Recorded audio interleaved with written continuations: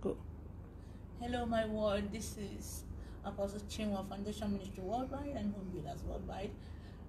God is a very good God, and this actually is a testament to the glory of God, and to tell the world that there's still new things happening, and God is still God. It's the same God yesterday, today, and forevermore. That people are still getting born again, that there's still revival taking place. So we are going to have here with me my dear beloved son, Noel, and he is going to be the one that will be giving his testimony on how God reached him and how God is touching him. Our anchor scripture today is going to be Revelations chapter 12. I'm reading from verse 11. They have overcome him, the devil, by the blood of the Lamb and by the word of their testimony, and they did not love their life as to shy away from death. I want to ask, how did you meet the Lord Jesus Christ? How did I meet the Lord Jesus Christ? Well, I went through some difficulties with mental health issues. I sort of used to go to mass, but I didn't find really spiritual value in that. And I used to I used to have some psychiatric problems. But I always thought that the answer to my problems was spiritual, more so than chemical. You know, there's an old saying in Narcotics Anonymous: "There's no spiritual solution to the chemical, or chemical solution to the spiritual problem." So I started seeking a small bit, and I saw it kind of in the wrong places at first. You know, I became fascinated with transcendental meditation, you know, and I'm glad that I didn't go down that route, but it opened doors like to me being interested in things like yoga and stuff like that, you know, and I bought books from Hare Krishnas and stuff like that, and I did the chanting and, you know, the kirtan, the chanting and stuff like that, and you know, it was like, you know, then I did it, and all of a sudden, you know, I got into this trance all of a sudden, and this deity, this Krishna deity or something came to me, and he said, "You will bow down before me," and it was a frightening thing, you know. It was very frightening. You know, and basically I said no. I'm too afraid to you know, follow that kind of path of austerity and all that kind of thing, like, you know. So instantly he left, you know, and basically I did it for a while, and it never came back, you know. And then I kind of got into Buddhism for a while. When I was in hospital, I met with a Buddhist inside the hospital. I went to St. Patrick's Hospital in Dublin, for treatment for bipolar disorder, and basically, like, you know, Buddhism basically got me onto things like mindfulness and stuff like that. You know, like, you know, like the Buddhism is basically faith without God, basically. You know what I mean? Like this, like, you know, and I tried the mindfulness, like, you know, I was doing the meditation and the mantra meditation, like, and stuff like that, and all of these things, like, you know, they were only temporary. You know, I felt like, you know, they were only temporary, like, you know, they weren't really giving me any spiritual value or gusto. You know what I'm saying? You know, like all of these things were only temporary. And then, you know, I discovered, like, on YouTube one time, you know, like I kind of got got angry with the whole idea of God, like, you know, what it was true Buddhism that I discovered kind of atheism. And I kind of got angry with God, like, how could this happen to me? Like, you know, like, how could I suffer so much? Like, you know, what there was so much suffering, like, you know. And I was doing like the meditation and, like, you know, trying to suppress my desire, like as it says in Buddhism, like, you know, like desire is like, you know, is suffering is caused by desire and all this kind of stuff, like, and I was trying to suppress it, like, and do the meditation, and you know, it wasn't working, like, you know. So I discovered on YouTube a fellow by the name of Matt Dillahunty. He did a show called The Atheist Experience. And The Atheist Experience is basically a show where you kind of call in and you know, like, you know, they encourage believers like Christians and of other faiths, like, but mainly Christians, to call in, and basically what they do is they demolish their argument for the existence of God, you know, and that's what this Matt Dillahunty person does. Like, he was a former pastor, and you know, I found their arguments, incredibly,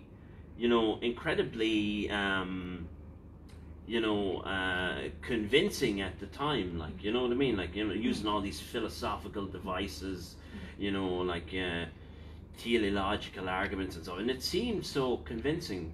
But then I suppose the turning point for me was, you know, I got into atheism for a while, like, and I was convinced by it. I was convinced there was actually no God, you know. But then the turning point for me was I got an acoustic neuroma. An acoustic neuroma is basically a tumor of the hearing nerve in your ear. You know, it's a benign tumor, and you know, I started getting these weird sort of, like, the doctors couldn't explain it. You know, I was getting these, they just put it down to, psychosomatic, like, panic attacks. Like, I was getting these piercing pains in the center of my brainstem almost. You know, like as if like somebody was stabbing a knife through my brain. And you know, the doctors couldn't explain it. I was waiting for my how do you say? I was waiting for my appointment in Beaumont to see the specialists, and of course I did the whole Dr. Google thing, like, you know, and I was researching about treatment for them, and the treatment was horrendous. Like, I'd say I have to do surgery or radiation or something like that, and basically,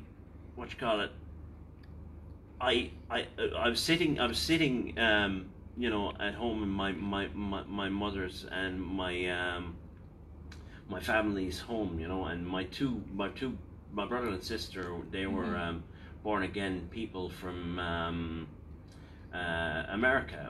They lived in America, like, and they were home for a time, and I started getting this massive pain in my head, you know, like, you know, this attack, you know, and the doctors couldn't explain, like, you know, because panic attacks usually they usually happen in the chest, like, you know, what's going on in the heart area. They don't happen in the head, you know.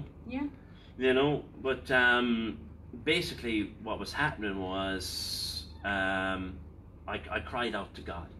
Basically, I just, you know, like, you know, there was no rhyme or reason to it. Basically, I just, that instant, I said, God, please save me. You know, you know the way the Bible says we have a measure of God and a measure of faith. You know, I suspended my reason, like, you know, and then, you know, of course, my brother and sister, they prayed over me, and my brother said to me, like, you need to start seriously thinking about God, like, you know, the panic attack stopped after that. And it was after that I started thinking, okay, I better start taking this God stuff seriously. you know, I better start taking this seriously because this has stopped. Because, you know, there was no rhyme or reason to what was happening to me, like, you know. So I downloaded a Bible app that week, and I just started reading, and whatever reason, the verse of the day was John 3, you must be born again, basically, you know, to enter the kingdom of God. And I read that verse for a week, and I was reluctant because I really didn't like, what you call it, you know, born again Christianity at the time, like, and I was very afraid of it at the time.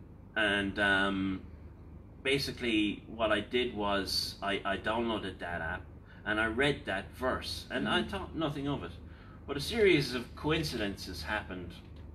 I was going for a walk, and basically I ran into Apostle Albert Obadei. Basically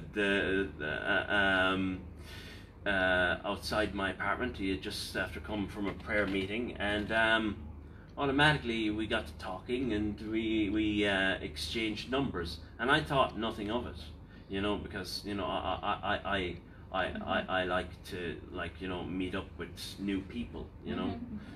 And it was basically a Friday, I think it was. I remember the date. It was the 24th of June, I think it was. And I got really depressed. That I used to take this drugs, like, to quell these head attacks, you know. But they meagerly worked, you know, and they kind of sent me into a depression that day. And I could, for some reason, I couldn't get in contact. And usually, the lines to my mental health nurses are usually open very well, but I couldn't get in contact with any of them that day. And then I got the call from Apostle Albert, and he said, you know, come up to Foundation Ministries in the Elevation Business Park. And I came up anyways, and for some reason I was very worried. And I remember the day you prayed over me, what God, to relieve my worry at the time. And I felt a consciousness almost like enter my body, like, and my soul and my being. I can't describe it, but I like, you know, that's how I felt it, like, you know. And, you know, I later found out, like, that was the Holy Spirit, like, that it entered my consciousness, because I felt the peace that I'd never felt before. I felt like I had found what I was looking for. Like, you know, I basically, you know, I didn't have to meditate, like, you know, it didn't go away. You know, it was I felt like it was always going to be there, and I felt like, you know, like this place that I entered, like, it's almost like as if I come home. I had arrived, like, I've been set out. I've arrived at my journey, like, you know. And you know, I received the Spirit of Christ that day, you know. And, you know, my life has never been the same again. I'm a worship musician, you know, in the church, and you know, my life is looking up. Praise be to God, you know. And you know, without God in my life, I don't think I could survive. So you know, praise be to God, you know. You know, I've been born again, you know, and I've been growing. I do ministering and things that I never thought I could do before, you know. And so, praise be to the Lord for that, you know. Hallelujah. You know. What a great joy, you know. There are so many no's out there on the street that God is expecting us to go and bring into His fold. There's so many. Don't wait for people to come into the four walls of the church. Take the gospel outside there. Jesus still delivers. You can imagine just one touch with Apostle Albert and the Holy Spirit finished the work. What if Apostle Albert didn't meet with him on the street that day? Where would he have been now? He would have still been there suffering. Jesus did not come to condemn us. He came to set us free. The plan of God is not for sickness for us. It's for us to be healed. The plan of God is not for us to be depressed. It's for us to have joy. The plan of God is not for us to die. It's for us to have life. John 10:10 said, Jesus came that we may have life and have it in abundance. It's still available today. Jesus is still healing the sick. Jesus is still raising the dead. Jesus is still giving people hope. Jesus is still making destinies anew. He's still doing the work. Make ourselves available. Let's make ourselves available. That's why the Bible says that the harvest is plenty, but the laborers are few. Let us come out of our comfort zone. Go in on the streets. Go on the road. Go into the hospitals. Everywhere. Tell them Jesus still heals. Jesus still delivers. Jesus still gives hope. Jesus, the peace he left, is still available.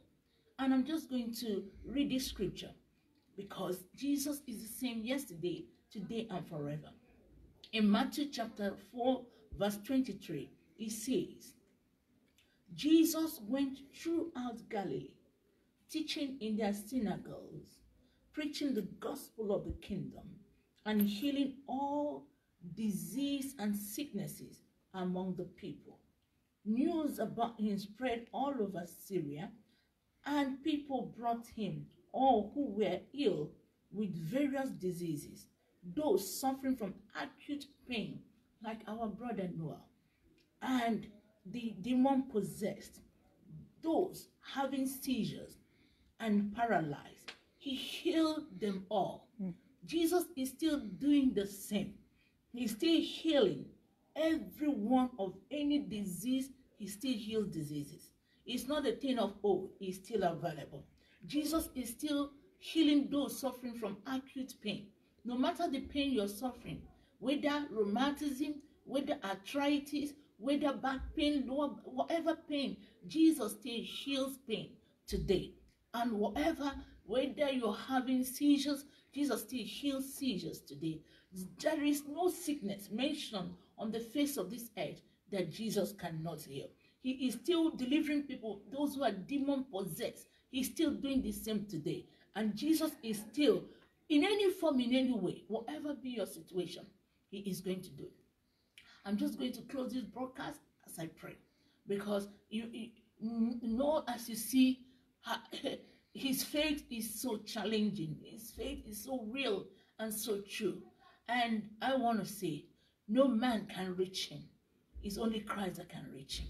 You know, people out there, there are many, many, many. Don't start looking for Noel now. Don't start looking for him.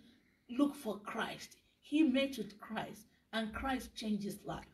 Go. There are so many Noels out there that God can bring forth. There are so many music worshippers.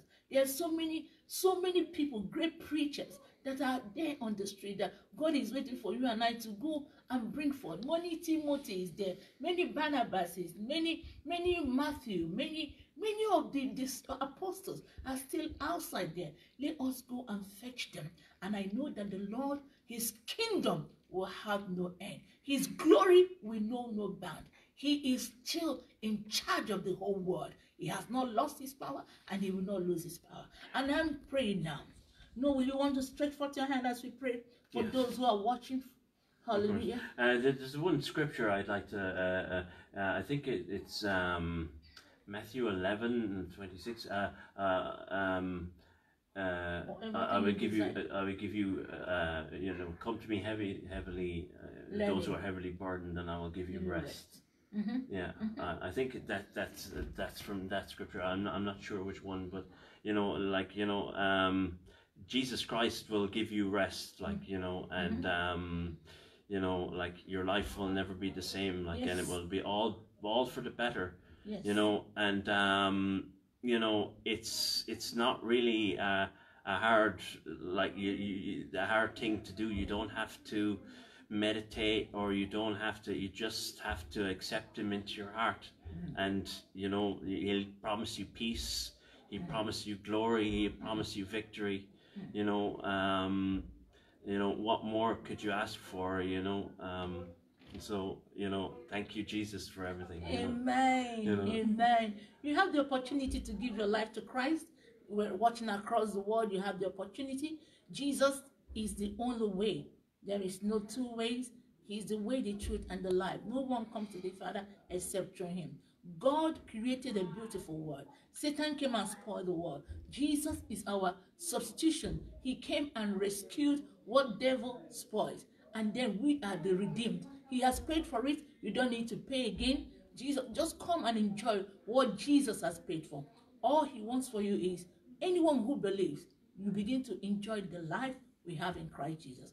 Father, we want to thank you tonight. Thank you, God, for your mercy and your kindness. Thank you, God, because if you can reach Noel, you can reach anybody.